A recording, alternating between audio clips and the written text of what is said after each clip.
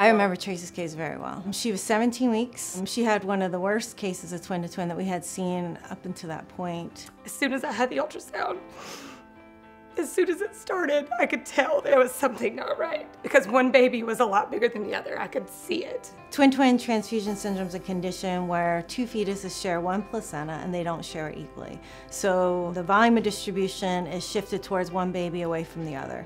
One of her fetuses was already 2 weeks behind in growth, and at 17 weeks, that's a tremendous amount to be lagging already. And then the other fetus had severe heart failure. Its heart was barely contracting. They were on the brink.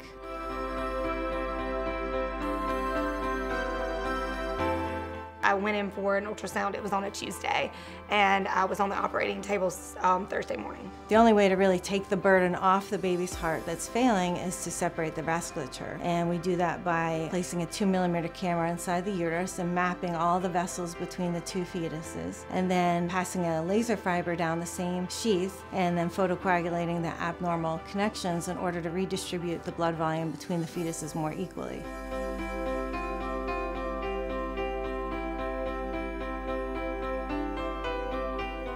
Caroline's healthcare system has been very progressive and open-minded, and they really did jump on and really rally to support me and make it possible.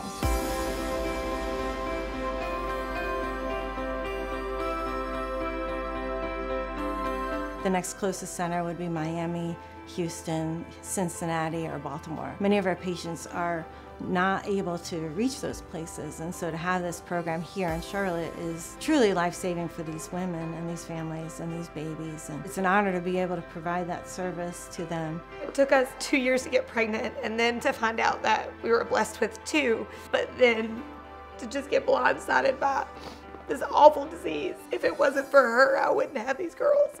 She's amazing, and I never felt uncomfortable with her. I always had that full trust in her